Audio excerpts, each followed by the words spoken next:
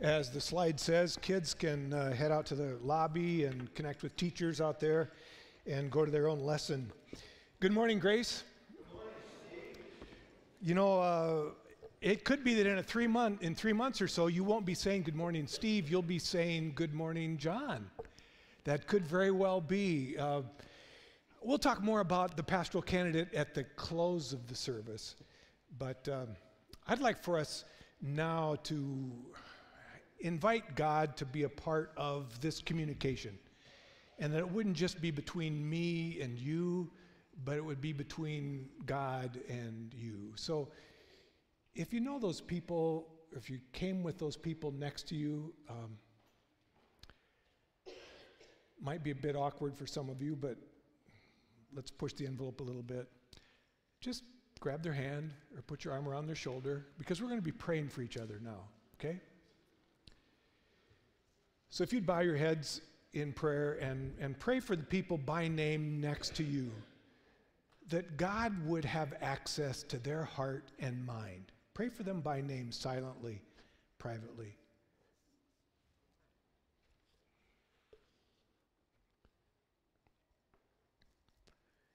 Pray that those people around you, that they would hear what God wants to say to them about rest.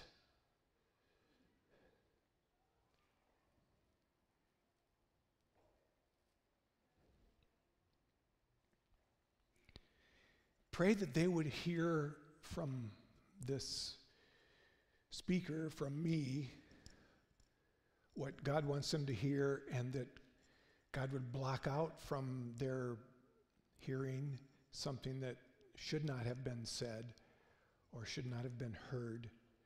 So would you pray for communication between me and those people around you?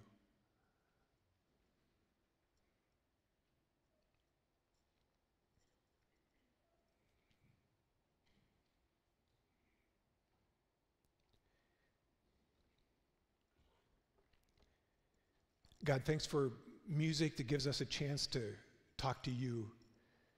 And now, in the remainder of this service, I pray that you would have access to our hearts and minds, that you would talk to us.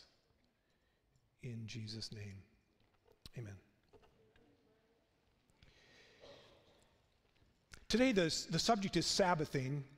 It's in the context of Margin, this series that we're wrapping up today. Sabbath, the Sabbath, was God's idea. He modeled it, and it goes back to the beginning of time. And today we are kind of finishing what we started last week. It really should be one sermon, but there was too much material to cover on one Sunday, so I split it up. And if you're saying, well, I missed something, he's not covering, yeah, that's probably because we did it last Sunday, and you can go back, you can go online, and you can listen to what was said then. But God set the pattern for rest, not because he needed a breather after he had created the world and everything in it. He wasn't winded, but he gave us a timeless universal principle to take a 24-hour-long break from work every 6 days. Work 6, don't work 1. Work 6, don't work 1. The big idea from last week was Sabbathing is a timeless cadence that was modeled for us by our tireless Creator for His glory and for our good. And if I don't Sabbath, I'm basically telling God that I'm smarter than He is. And I'm the fool. Last Sunday, we developed a systematic theology for Sabbathing from the Scriptures. Even before that, we talked about margin in the context of redeeming the time or making the most of every opportunity. You might remember that I used the illustration of our lives are kind of like a barrel, and we've got basketballs and baseballs and ping pong balls inside that barrel that represents our obligations, our commitments. And every once in a while, we need to dump out the barrel and we need to say, God, does this basketball belong in my barrel any longer? Or should this basketball be baseball sized or ping pong ball sized? And to continue asking each basketball, does this belong in here? And then sometimes reminding ourselves that when there's a life transition, like a baby suddenly comes into our household, well, that's a basketball that has to go in the barrel. And there's no leaving that up to somebody else. And then we talked about Mary and Martha, and we contrasted the fact that Mary had margin and she was willing to sit down and listen to Jesus, but Martha, she was just busy running around doing everything that needed to be done. And then Jesus said, no, not everything that you're doing needs to be done. One thing would have been sufficient. My take on that is he's talking about a casserole.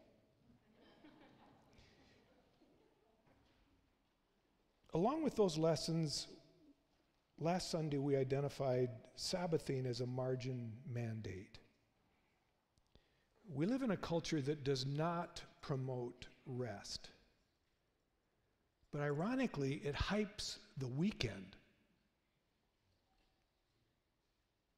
And then we've got legislators who are now saying, let's reduce the work week from 5 days to 4 days. We live in a culture that doesn't know how to rest. And last Sunday, we kind of reminded everybody to go home and take a nap. And naps are good for you, unless you take them while driving the car. That's not good. But the questions come up like, when's a new mom's Sabbath? When's a country doctor's Sabbath? When's a store manager's Sabbath? When's a dairy farmer's Sabbath? When's a pastor's Sabbath? When's an international spy's Sabbath? I bet you never asked that one before. And I really don't have good, clear answers. Although some neo-Pharisees who live in our day and age do, they might say, well, sure, it's clear, it's this or it's that. And I don't agree. It's not something that we can be certain about, and I'm not sure that it's really that important. Because practically speaking, Sundays are usually the best day for most people to Sabbath in the United States. The American society, as a general rule, used to live by laws in print and in practice that were against working on Sundays. And I don't think you, help me out, but I don't think you can shop for a car in Minnesota on Sundays, can you? I don't think you can. So there are still some laws on the books that kind of tell us to Sabbath on Sunday. Strict legalistic adherences to Sunday Sabbathing began in America, from what I can tell, in the 1500s, the 1600s, with the Puritans. And sometimes we might want to question their intentions. They may not have had the right whys, but they had the right whats. What should good people do or not do on Sundays weren't bad, but their motivations, their intentions, their whys weren't always the best.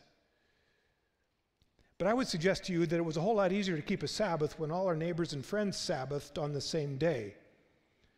But 24/7 conveniences that we demand now in our modern society have basically, they've just degraded on Sunday Sabbathing.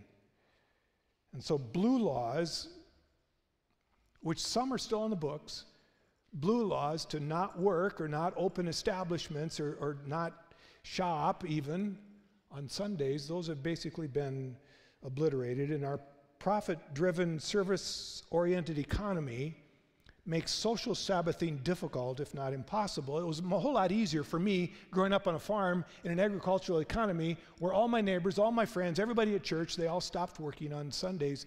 And when we think about the industrial age that we've come out of now, it was pretty much the union-driven 40-hour work week, and most people Sabbathed on Sunday. It's difficult now. We should probably all go to Perkins after this service because we can't go to Chick-fil-A and complain about the disappearance of blue laws. Or we should go to Chick-fil-A on Monday and say thank you for helping us have a Sabbath on Sunday and reminding us that people should stop working one day a week.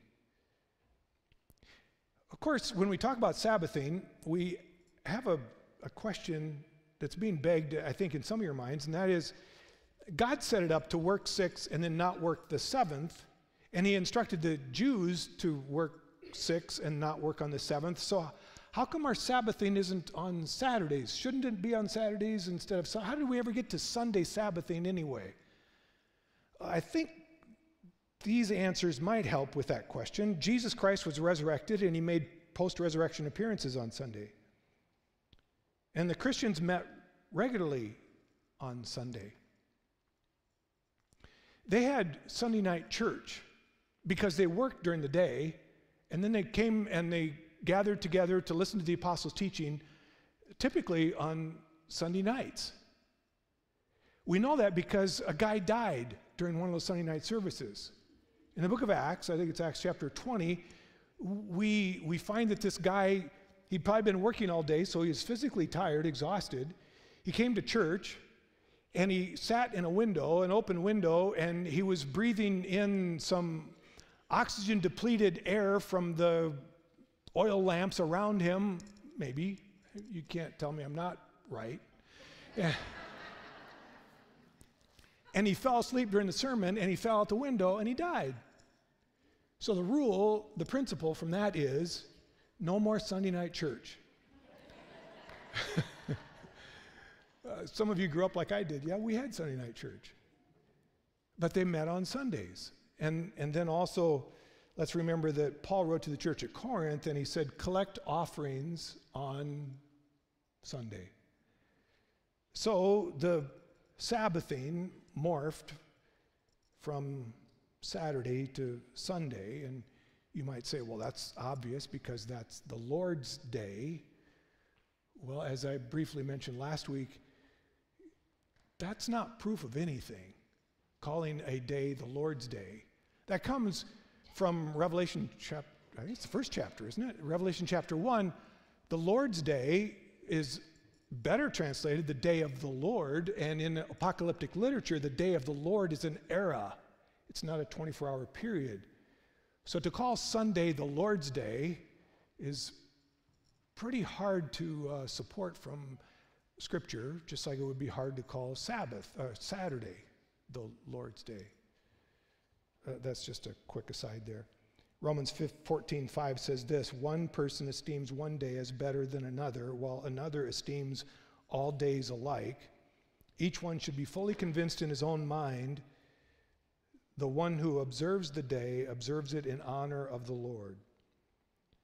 So I suggest to you that which day we Sabbath is really not that significant. And if you can't Sabbath on Sunday like most people, then set aside another day in the 7. And how we Sabbath is not really consistent among the saints either because of the different jobs that we have the other 6 days. So what's considered work to you might be considered non-work to me, and vice versa. So picking up a hammer is different for a carpenter than it is for his contractor. For the contractor, picking up a hammer might be a hobby. It might be a restful activity for him, but not for a carpenter, right? For a landscaper, mowing the lawn is work, but well, let's just get real personal. For me, mowing the lawn is relaxing. Not your lawn, by the way. I'm just mowing my lawn. So, should we make a big deal of it? I don't think so. Let's be wise, let's not be foolish, and let's practice the pattern that God set before us.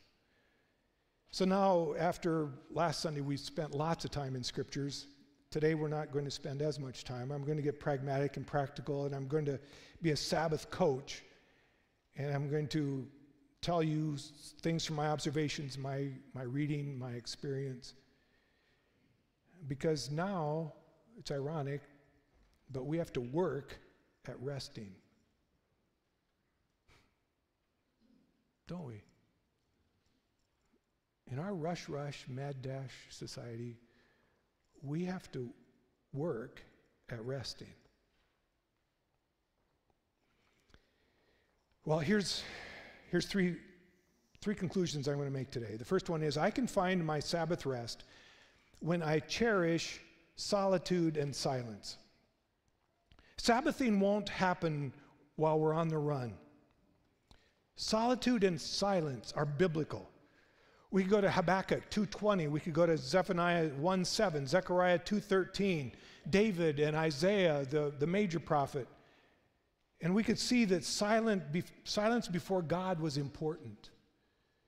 Then we look at Jesus, and we see that Jesus modeled silence and solitude. He went out to the wilderness. He went up to the mountain. He went to a desolate place, the scriptures tell us. Matthew 4:1, Matthew 14:23, Mark 1:35, Luke 4:42. And when you think about how simple and uncomplicated Jesus' life was compared to ours and all the distractions we have, and still, even though Jesus lived a simple life, he still felt it was necessary to get alone with God, to be silent, to be in a place of solitude. Solitude and silence were easier before the invention of the light bulb and before email. And now there are new Sabbath threats in this millennium because the iPhone isn't even 2 decades old, but we are attached to it at the hip, literally. Many of us are tethered to work 24/7 by our smartphones. I realize as I've been working on these sermons on Sabbathing and on resting, I can't even watch Wheel of Fortune anymore without having my tablet open so I can check my news feed during the chit-chat between, what's his name, and the contestants, and the commercials. I can't even sit down and just relax and watch a game show and let the commercials wash over. I've got to switch to my data, my news feed on my tablet. Our ability to be present, our ability to be mindful has decayed. The first time I made a mission trip to Africa, to the Ivory Coast, our stopover was in Paris, and we had, a day and a half to kind of see the sights. And I was looking forward to being able to run around. We had these ticket passes on the mass transit, anything about what we wanted. And then after they took our orders, it took maybe a half hour to get the food. And then for them to come back and check on us, there was long periods of time. I had things to do. I wanted to get out. I wanted to see the sights. I wanted to get on the train. I wanted to get around. And my friend said, "Hold it, we're in Paris." In Paris, French people, they know how to enjoy their food. They know how to relax and chat and converse and relish. There's no fast food in Paris.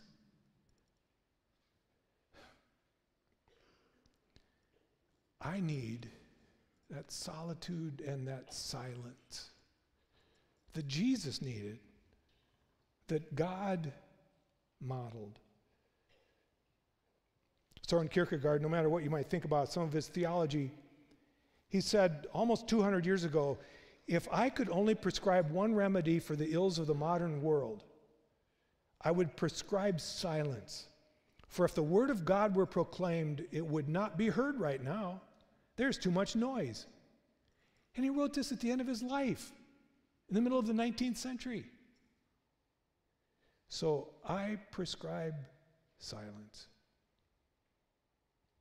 You see, Sabbathing is a day for rebooting and resetting and being renewed. It's a spiritual staycation. Sabbathing realigns us with the Creator and with His creation and with creatures, fellow creatures around us. Setting time aside for God and entering into God's rest and listening for God's voice is important. We're supposed to find this margin once every 7 days. Okay, back to our list. I can find my Sabbath rest when I cherish solitude and silence, when I discover purpose, value, and meaning in more than just my work. And I've got, okay, it's a disclaimer here. Work is good.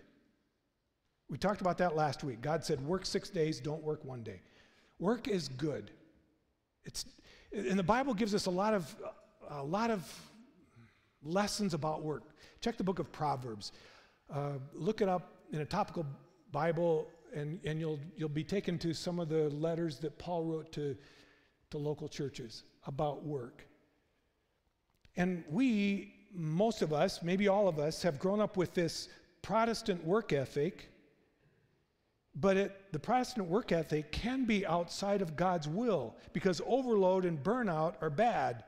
And Sabbathing can be just what the doctor ordered, literally. We humans, we require spurs and reins. We require somebody to say, giddy up, and we require somebody to say, whoa. We require gas pedals and brake pedals. Life needs to be that way, this rhythm, this cadence, back and forth. I can find my Sabbath rest when I discover purpose and value and meaning in more than just my work. You see, ignoring Sabbaths can reveal a spiritual problem as it relates to my job or my work. Let me go on. If my self-worth is primarily defined by my job or my ministry, I'm talking to all of us here, including me. If my self-worth is primarily defined by my job or ministry, I'll only Sabbath grudgingly, if at all. If my self-image is tied to my job, especially if I've been successful, my Sabbaths won't happen. And so I need to ask myself, why do I not Sabbath? Is it to prove that I'm in charge? Is it to give the impression that I'm indispensable? Is it to publicize my carefully curated reputation for being a hard worker? Is it to show others that I'm kind of a big deal?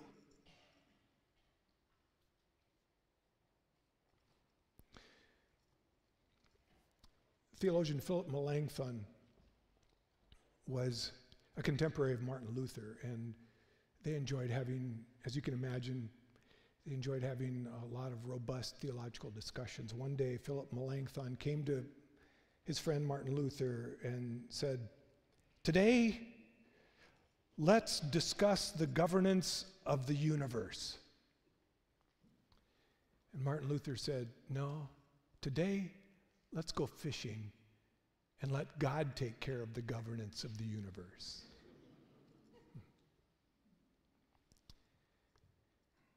There are two hobbies that we Minnesotans can get away with without being declared lazy or without being ridiculed as being slackers. Those two hobbies are hunting and fishing. We can sit in a tree stand for half a day, being as silent as a mouse, and nobody thinks we're lazy. Or we can sit in a boat and cast a line out into the lake over and over and do hardly anything else for a whole day, and nobody would call us lazy.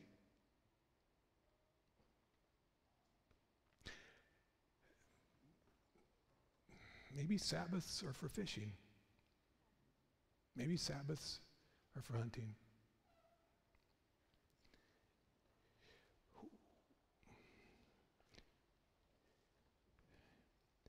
With God's help, I may have to reorient my mind to not working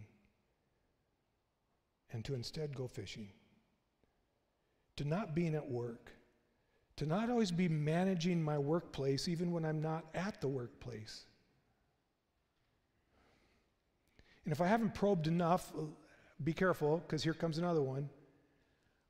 I won't find Sabbath rest until God and I get a handle on my psychological, physiological, and emotional addiction to adrenaline and to busyness and to noise and to activity. I might be idolizing the Martha me. We've got to get a handle on our work.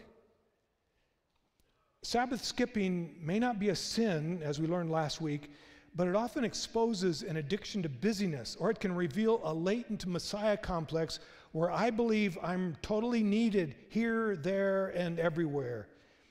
And if I don't Sabbath because I think I'm the guy, I may not be breaking what I consider the obsolete fourth commandment, but I am breaking the first commandment, which is, thou shalt have no other gods before me.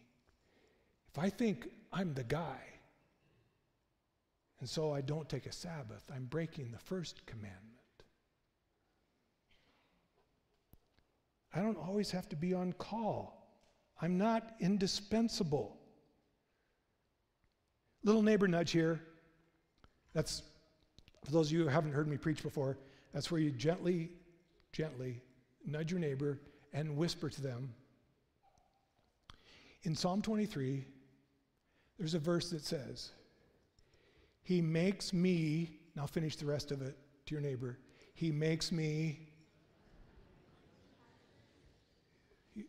lie down in green pastures.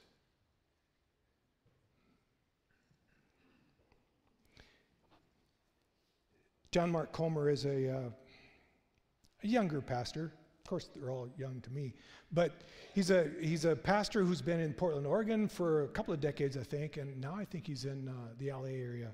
John Mark Comer has written a lot of good stuff, and he's kind of brought us back to the contemplative life, spiritually speaking. In his book, The Ruthless Elimination of Hurry, I'm going to pick up on page 174 where he talks about the Sabbath for him and his family. To begin, just set aside a day. Clear your schedule, turn off your phone, say a prayer to invite the Holy Spirit to pastor you, that's good, to shepherd you into His presence, and then rest and worship in whatever way is life-giving for your soul. My family and I do this every week. Just before sunset on Friday, we finish up all our to-do lists and homework and grocery shopping and responsibilities, and we power down all our devices, and we literally put them all in a box and stow it in the closet. And then we gather around the table as a family, and we open a bottle of non-Baptist beverage. I'll leave it at that.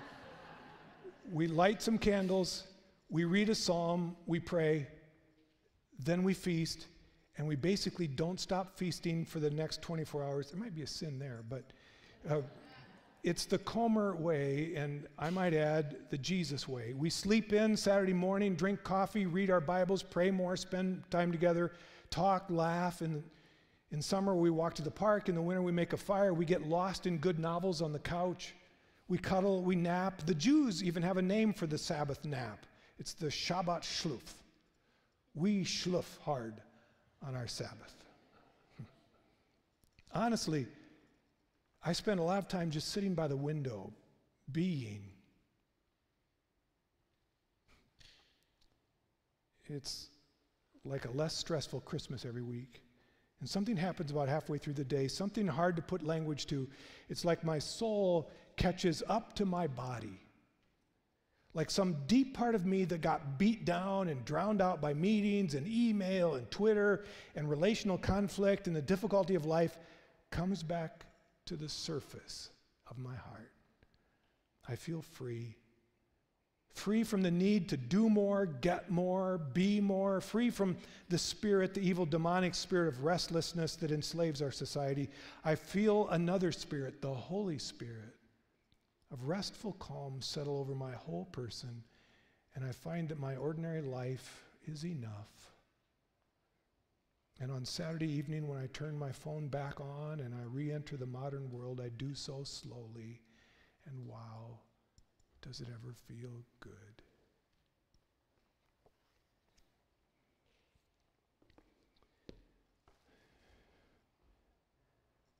Let's pick up our list again. I can find my Sabbath rest when I cherish solitude and silence, when I discover purpose, value, and meaning in more than just my work. And then I believe most importantly, when I don't forget that eternal rest is possible because of Jesus' work on the cross. Now I want you to know, Sabbathing is good for my mind and my body as well as my soul. In 1 Timothy 4:8, Paul writes, physical training is good. I could just stop there and I could paraphrase it. Physical Sabbathing is good. In some of my commercial breaks, reading news feeds, I've noticed the last couple of weeks there have been articles, there have been studies done on how important it is to be people of faith, because people of faith are more likely than other people to take a day off of work, and they are more likely than other people not to engage in bad habits, and they're more likely than others to socialize with one another, and these are all good for us physically and emotionally and psychologically. But training for godliness is much better, promising, as Paul writes, promising benefits in this life and in the life to come. We could list practical ways to Sabbath. We could list practical benefits of a weekly rest. But there's a spiritual rest component that matters more. Hebrews chapter 4, verse 9. So then, there remains a Sabbath rest for the people of God. Remember last week we learned that the original Sabbath commandment was given to the Israelites as a way to remind them that they had been delivered out of slavery from Egypt. And it was also meant to be a reminder that they had this covenant with God Almighty. In the same way, we can Sabbath and we can remember our deliverance from sin, and we can remember the new covenant that we have with God through Jesus Christ, his shed blood, his broken body, which we remember every communion service. This new covenant that we have. The Sabbath is a day to commemorate everything that Jesus paid for when he paid it all on the cross. And so we can rest in what Christ did for us at Calvary. We no longer have to work in order to be justified in the sight of God. The author of Hebrews in the 10th chapter, the 12th verse, writes this, but our high priest offered himself to God as a single sacrifice for our sins, good for all time.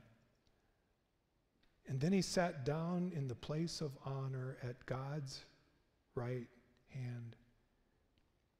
After making the ultimate sacrifice, what did Jesus do? He sat down and rested. He ceased from his labor of providing for our atonement because there was no more work that ever had to be done, ever.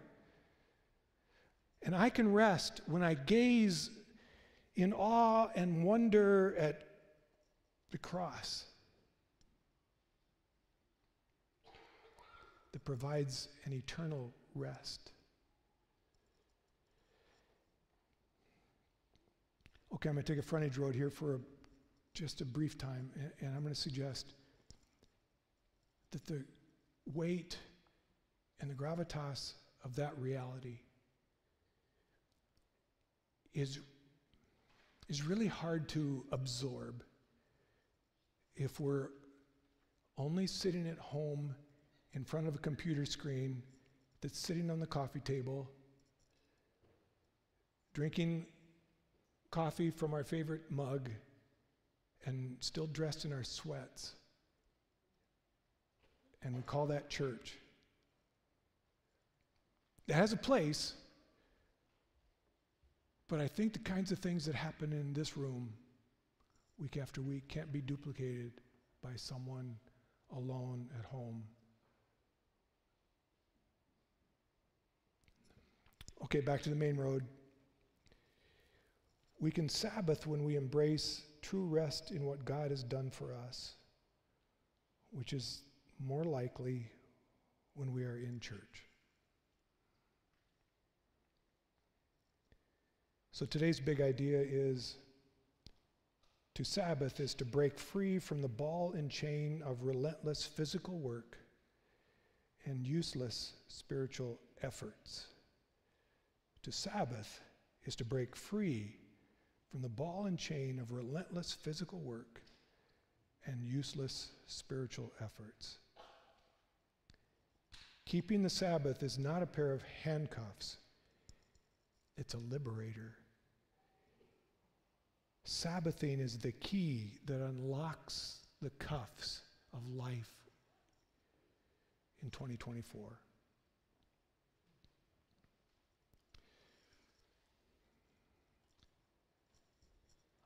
I'm going to speak a benediction on you. Your eyes don't have to close. Bless these workers. Bless these employers. Bless these students. Bless these homemakers. Bless these volunteers. Lord, when we're on the job, make us fully present workers. Let us promote the flourishing of our workplace, at our company, at our school, at our home. Lord, when we're not on the job, help us to rest fully. Replace our fretting with your peace. Replace our running around with our sitting down to be with you. Replace our believing that everything depends on us with our believing that everything depends on you. Today, this day, help us set aside time and attention to Sabbath and to rest in you. Amen. Amen. Okay, we've got a introduction video from John and his wife Erica that we want you to watch right now. I will free